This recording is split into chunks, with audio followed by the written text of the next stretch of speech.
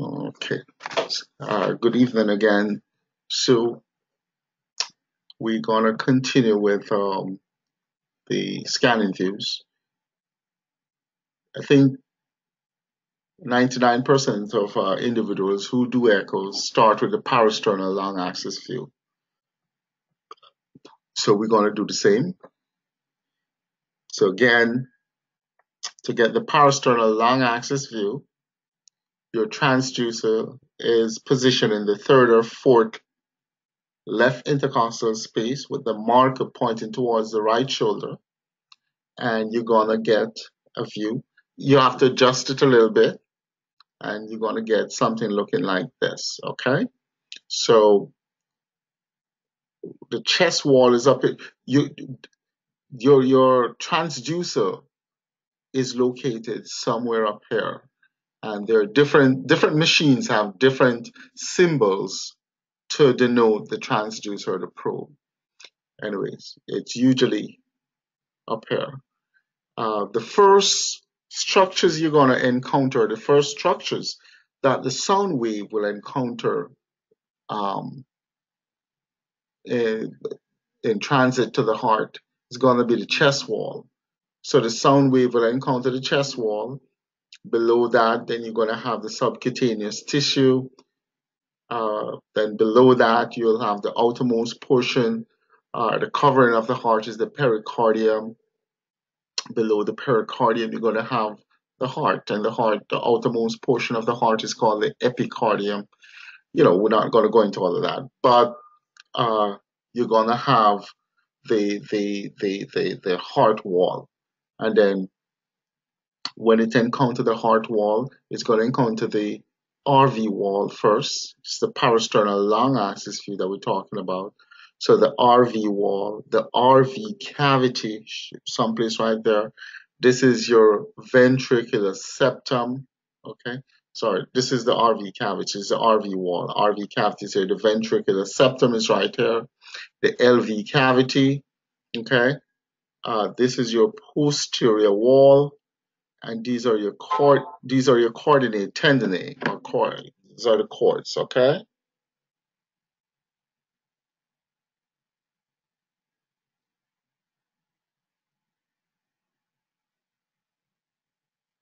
One.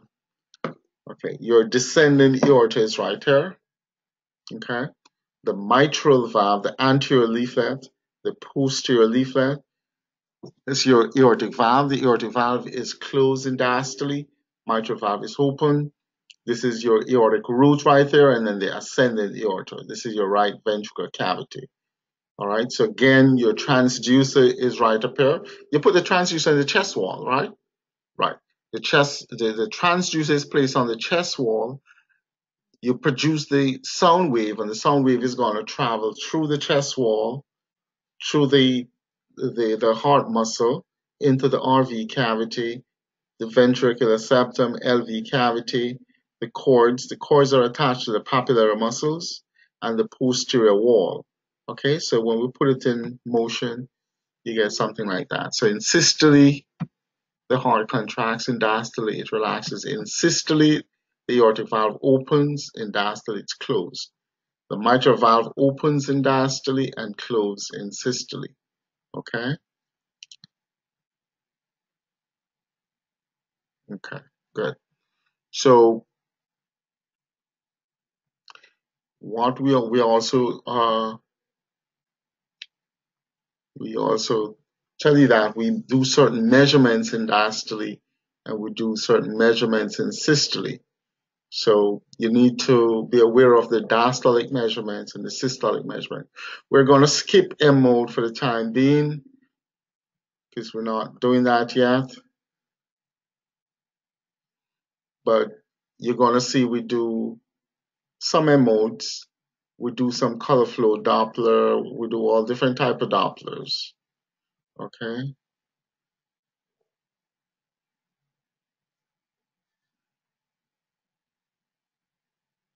So these are all M modes.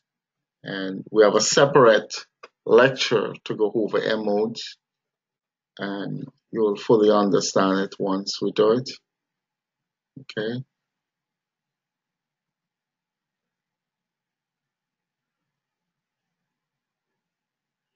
So we first look at the parasternal lung axis. Okay, these are color flow Doppler. Again, we're not gonna do that yet.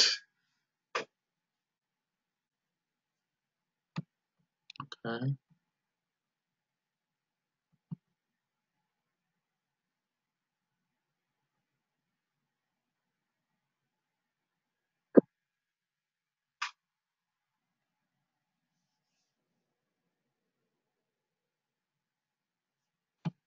Another color flow Doppler.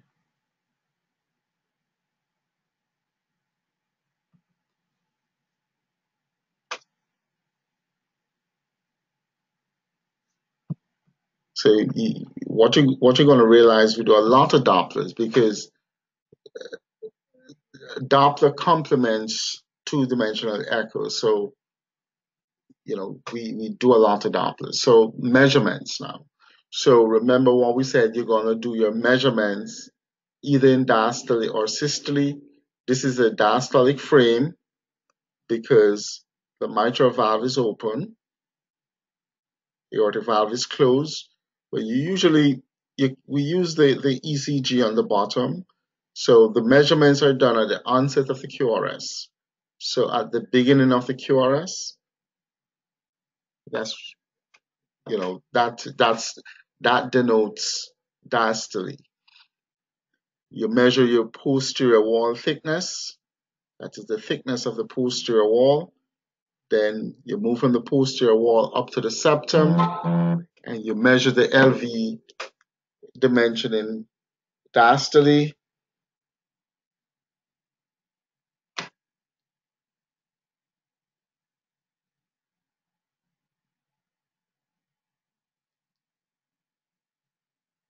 Okay, so LV cavity dimension in diastole. Then you measure the septal thickness. So from one side of the septum to the other side, septal thickness. Be careful not to measure chords because you will realize that the chords are gonna sometimes lie on the septum, so you don't want to measure the chords. So be careful of that. Okay. So your diastolic measurements, posterior wall, LV cavity size in diastole, and the septum. You also see we measure the RV cavity in diastole.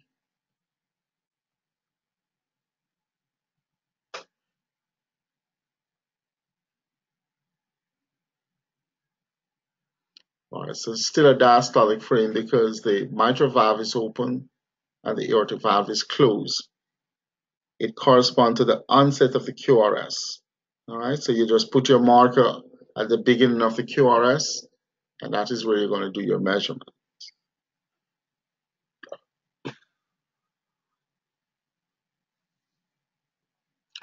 Okay, so again, we measure the RV cavity size in diastole as well. Um,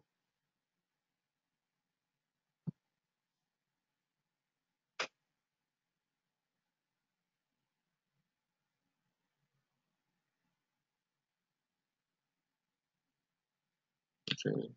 So still parasternal long axis view. So the transducer is in the third or fourth intercostal space. The marker points towards the right shoulder.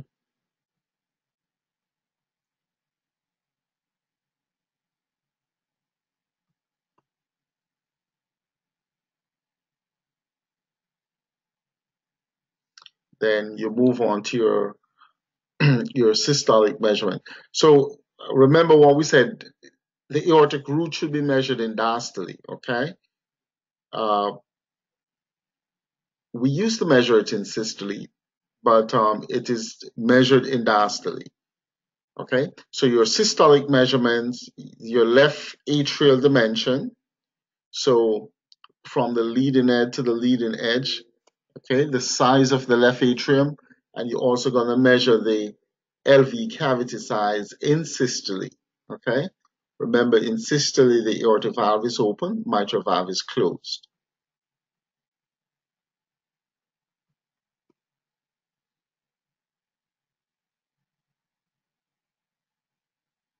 So you measure the left atrial dimension in systole.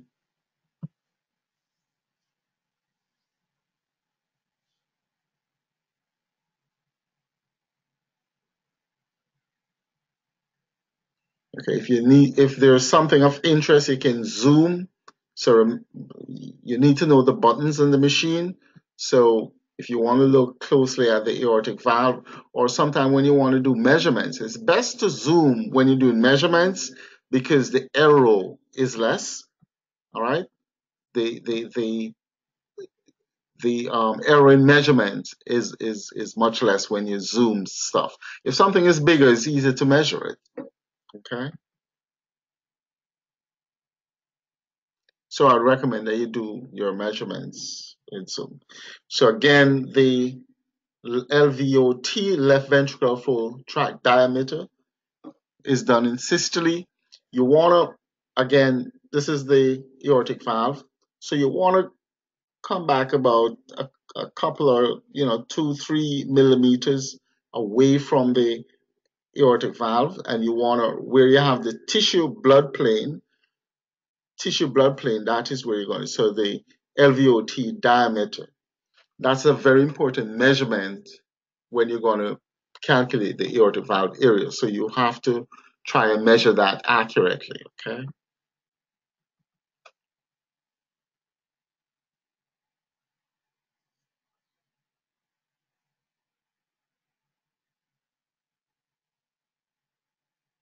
We're not doing Dopplers.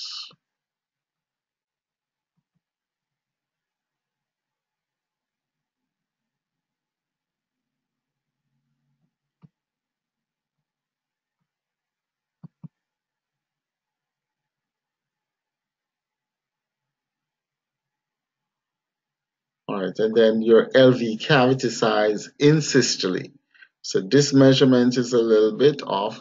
What you want to do, you want to try and be as perpendicular to the tissue as possible. So you're gonna, if you're right there, you're gonna try and be perpendicular to the tissue. So you're gonna come straight down like this. Okay, all right. So that would be your LV cavity size in systole.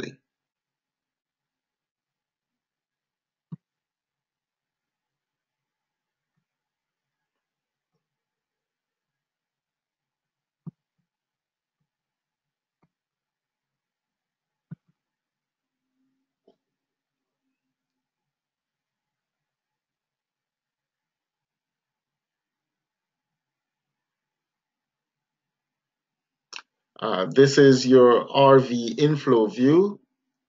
RV inflow view. All right. So remember how to get that view. The window that you get your parasternal long axis view, you're just gonna pull down your transducer, the angle of the transducer, you're gonna pull it down a little bit,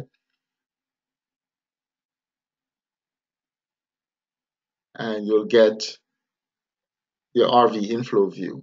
Remember the right atrium is on the bottom, right atrium, right ventricle is right here. This is the posterior leaflet of the tricuspid valve, and this is the anterior leaflet of the tricuspid valve. So let's play it. Okay, this is your RA, RV. It's your tricuspid valve. This is the posterior leaflet right there, and the anterior leaflet. This is the LV cavity right there. This is the ventricular septum. So remember, not all your images are going to look like the textbook images. You have to have a mental picture of what the correct image supposed to be, okay?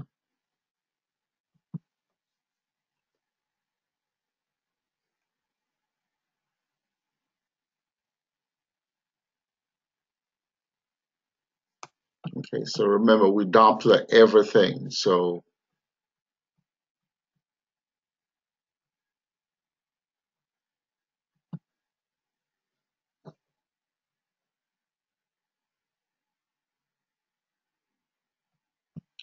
So we Doppler everything. So remember that.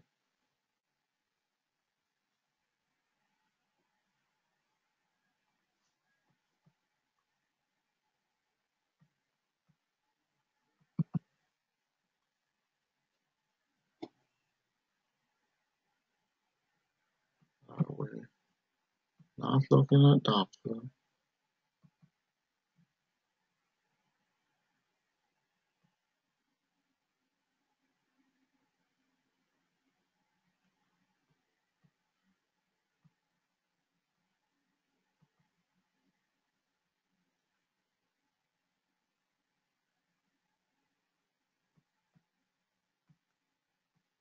See how many Dopplers there are.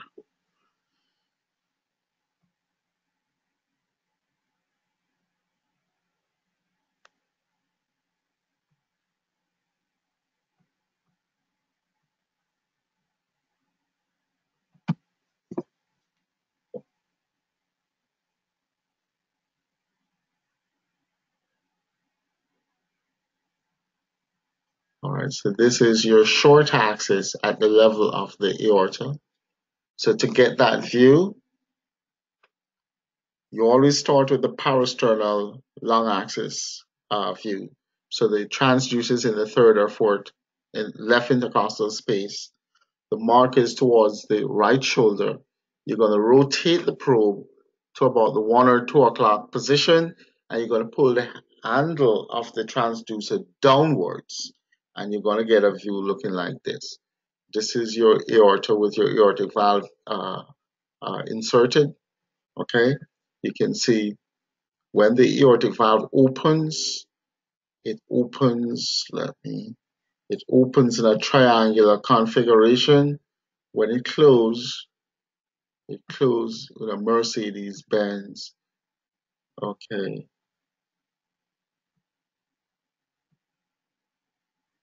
okay. So this is one cusp, another cusp.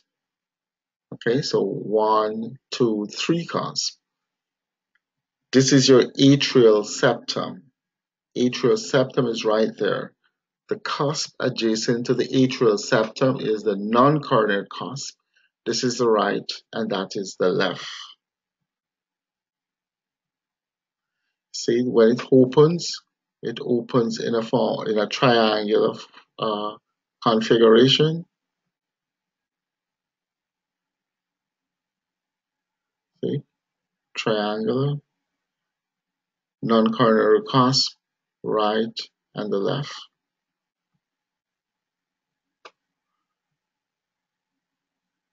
And when it closes the Mercedes-Benz sign. And this is what we call the raphe. So one is there, and the other one is there. So if you could draw it in, one raphe is here, one is there, and the third is there. Okay. So this is when the valve closes. Okay. So this is your non-coronary, the right and the left. Okay. The tricuspid valve is over here. Your pulmonic valve is right there. This is the right ventricular flow tract. This is the right ventricle up here. Tricuspid valve. This is the right atrium right here. Atrial septum, left atrium. Okay. So let's put it in play.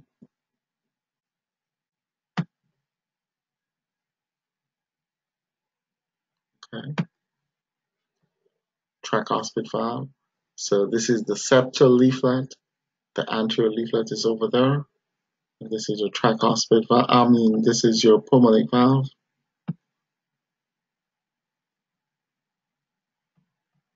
So you have to know the images. You have to know how to label the different views, all the structures in the different views. Okay. So again, the pulmonic valve is over here. Tricuspid valve is there. Right ventricle.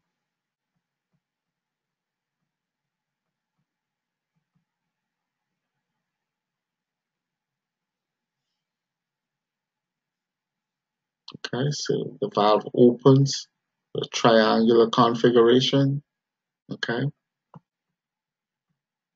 and it's important to know that because when we go on to congenital heart disease, you know, see when it closes, you have three cusps. You can see the raphe. These are called raphe. Okay, so it's important to know these things because if you have a patient with two cusps or one cusp, it's not going to look like this. It's going to be different, and you need to know that. That's important.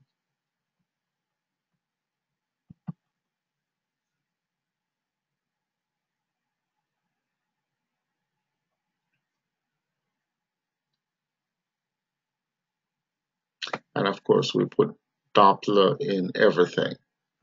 So Doppler is an integral part of echo, okay?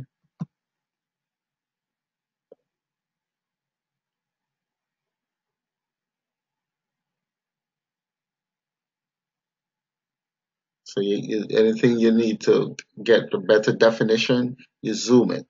So they enlarge it to see stuff. Because you need to see, is it really three cusp? Okay.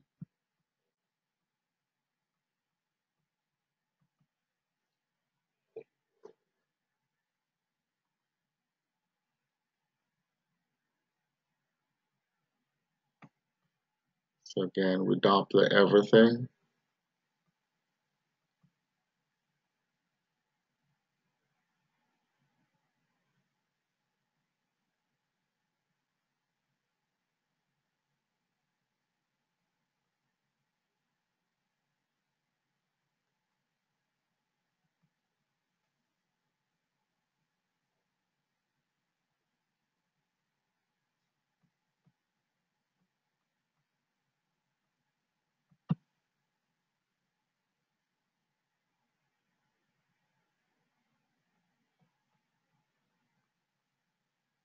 So you're going to be tired of Doppler. You have to Doppler everything.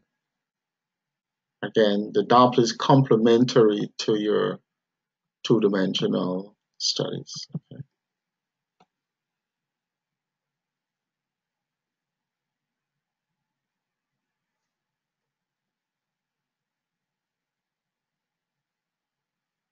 All right. So this is looking more at the tricuspid valve, still short axis at the level of the aorta, but there's more concentration on the tricuspid valve over there.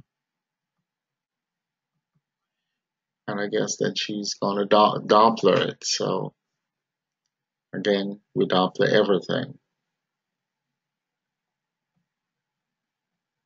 Okay.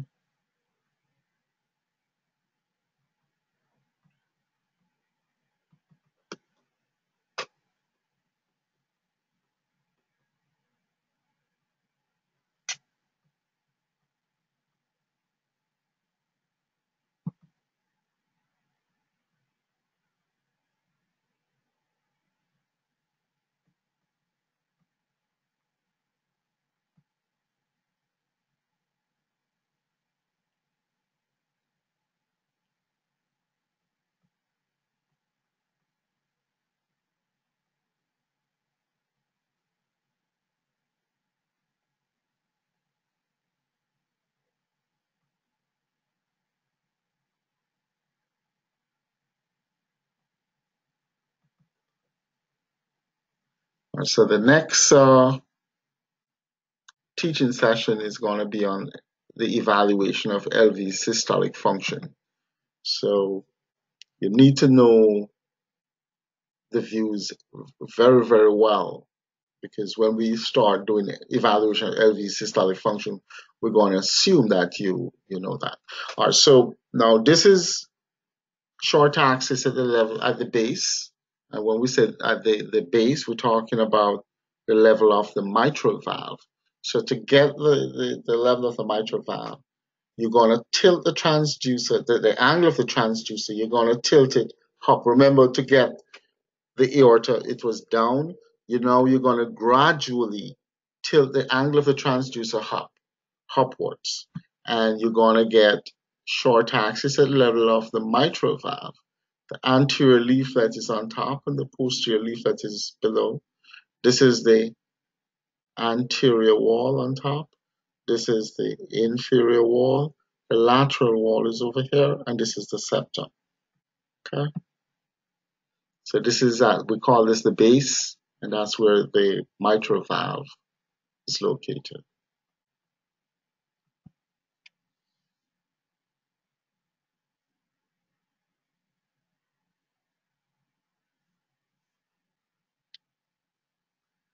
Now this is at the level of the papillary muscle. So if you gradually tilt the angle of the transducer upwards a little bit more, you get the short axis at the level of the papillary muscle. This is the anterior lateral papillary muscle, posterior medial papillary muscle. Again, this is the anterior wall, inferior wall. This is the lateral wall, and this is the septum. Okay, so we'll put it in play. And systole, it comes in, and diastole, it goes out. So this is the mid-cavitary level. Okay, so you get to the base where you have the mitral valve, the mid-cavitary level, you have the papillary muscles.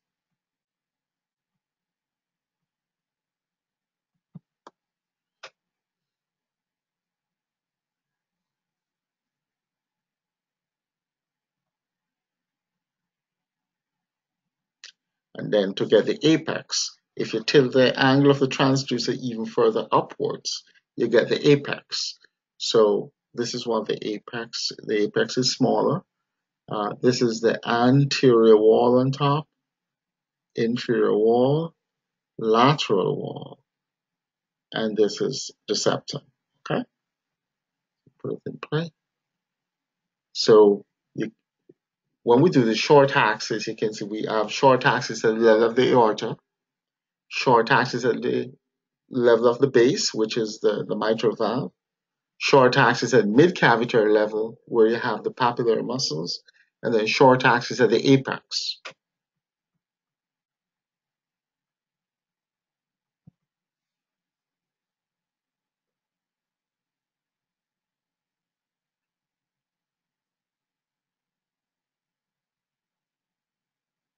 All right, so we go to our apical views. Apical views. So to get the apical four-chamber view, you find the junction or the intersection of the mid-clavicular line and the fifth intercostal space. If the patient's heart is enlarged, you're going to feel for the apex, and you're going to put the transducer at the apex of the heart. You can feel the pulsation. The marker is about the 4 or 5 o'clock position, and you're going to adjust it because, putting it in that position, you're not automatically going to get an image looking like this. You have to make certain adjustments. You have to have in the back of your head, you need to know what image you're looking for. All right, so you're going to adjust your transducer and you're going to get something looking like this. Again, this is your LV cavity, left ventricular cavity. It's your ventricular septum. The apex of the heart is here. This is the lateral wall. This is your mitral valve right inside here. Anterior leaflet of the mitral valve, posterior leaflet of the mitral valve. This is the left atrium, atrial septum, right atrium, right ventricle. Your descending aorta is someplace right there. So we'll put it in play. Okay. You have pulmonary veins, one here, one there. This is the right upper and the left upper. You have to know the structures in the different views. Okay. In systole, you can see the heart moves in, and diastole, it moves out. Okay.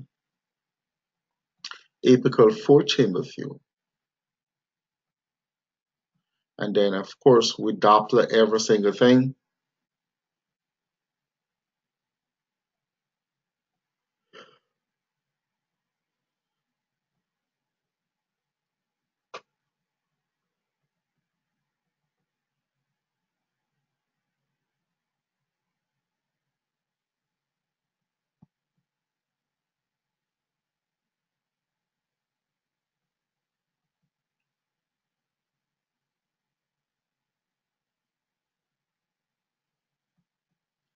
So you're gonna see we Doppler everything. Okay.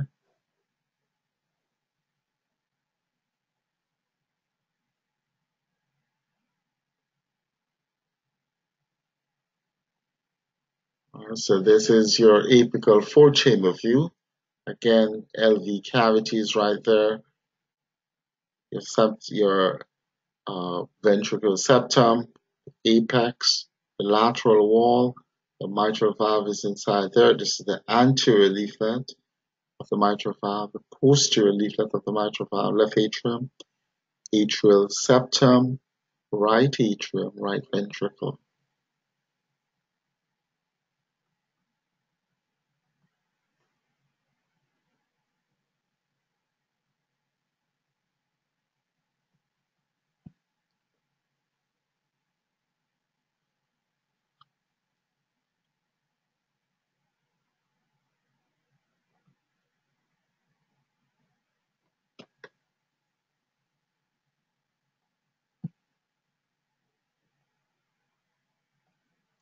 And so we have color flow Doppler, we have pulse wave Doppler, we have continuous wave Doppler.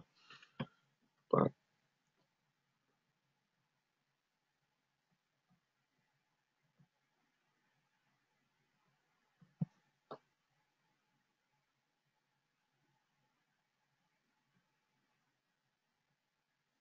this is another type of Doppler. We're not doing that. We're just looking at views. You can't do anything in echo unless you get the views. And the views have to be accurate, because you'll see that when we start doing Doppler and other things, you see if your views are not accurate, then you can't really do anything. So concentrating on getting good images, good pictures is important. Okay.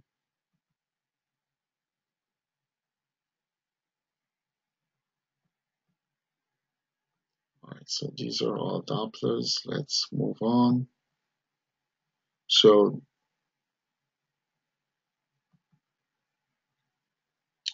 from the apical four-chamber view,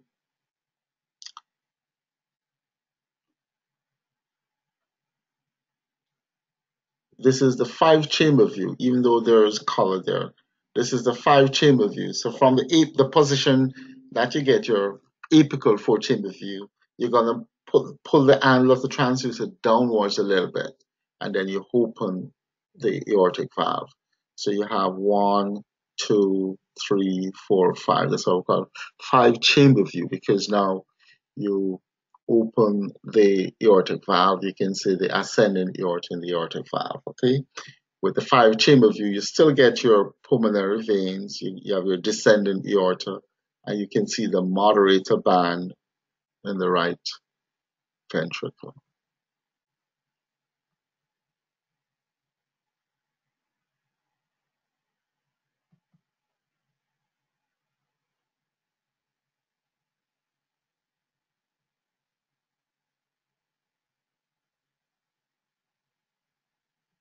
So five-chamber view, you can see the moderator band right up there.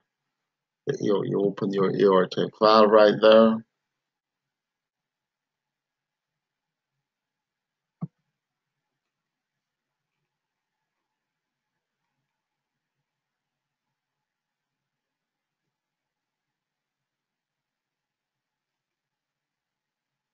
So you can see the four-chamber view, you close the aortic valve right there.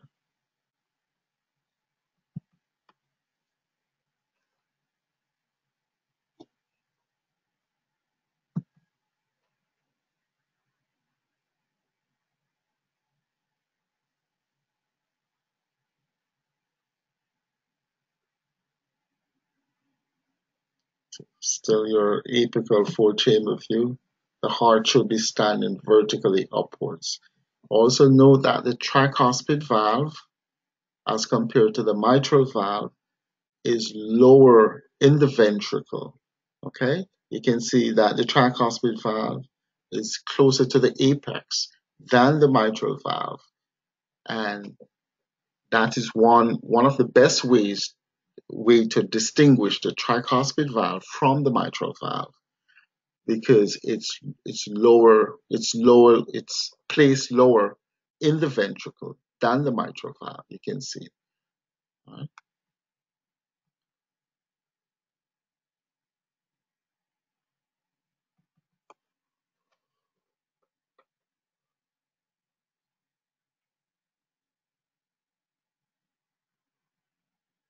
Now this is the two-chamber view. To get the two-chamber view, you're gonna move your transducer counterclockwise. So you need to know what is clockwise and what is counterclockwise. Something that moves clockwise moves in the same direction as the hands in the clock. Okay? You're gonna move from left to right, left to right. Okay? So the normal movement of the hands in the clock. That's clockwise. When we say counterclockwise, it's in the opposite direction. So you're going to move the transducer counterclockwise and you're going to get an image looking like this. This is the inferior wall. The anterior wall is right there. Apex, your mitral valve. Anterior leaflet is right there. Posterior leaflet. This is your left atrium. Okay. So your apical two-chamber view. Turning the transducer counterclockwise. Inferior wall, anterior wall, apex.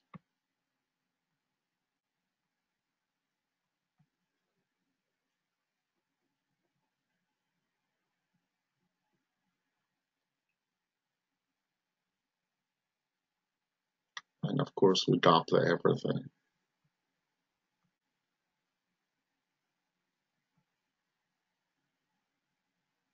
So after you get your two-chamber view, then you move to your three-chamber view. To get the three-chamber view, you're gonna rotate the transducer further clockwise.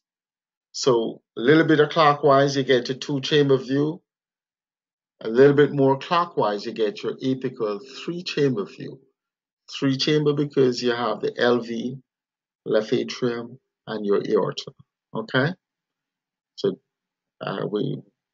this is your inferior lateral wall, and this is your anterior septal wall. We'll go over that. We'll go over walls.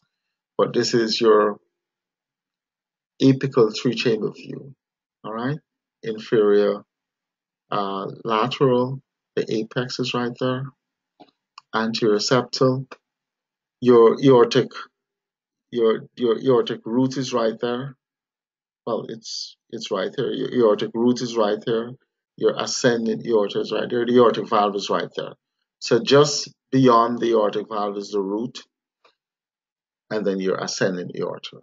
The anterior leaflet of the mitral valve, posterior leaflet, and the left atrium. You guys have to know the views. You have to know the views, okay?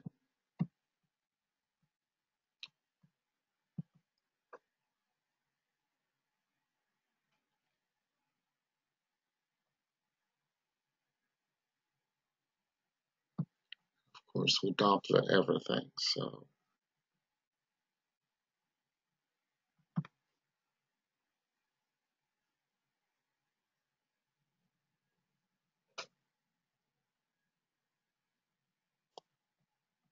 It's a five-chamber view.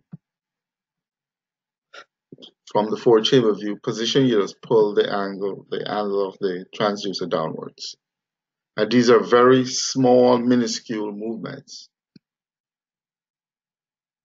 So this is our subcostal view. So you put the transducer just below the xiphoid process, and you manipulate it.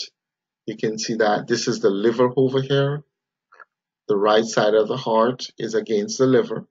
The right ventricle is down here. Right atrium is up there. This is your ventricular septum, left ventricle, and the left atrium is right there. Put it in motion.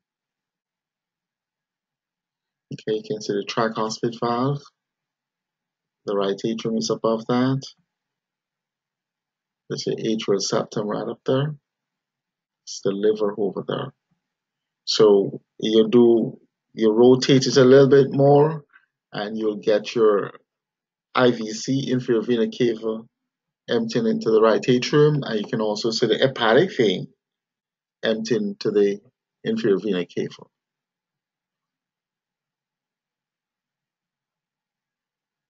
Okay, so you can just manipulate it a little bit more. You see a little bit more of the ventricular septum and the atrial septum.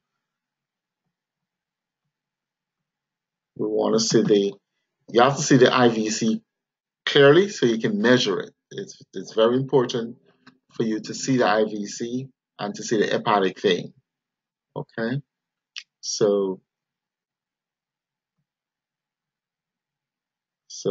it's IV, but we're not seeing it clearly. So it's important to do whatever manipulation you have to do to see that IVC properly. Okay, so it's right inside there, but you have to do all the manipulation to see it properly and measure it. It has to be measured, okay?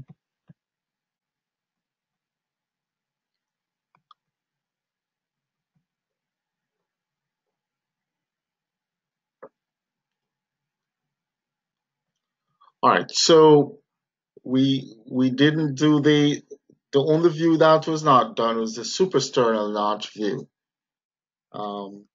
That should be done as well, okay? So that concludes this evening's session of scanning views. Okay, so again, it's very important for you guys to go over the views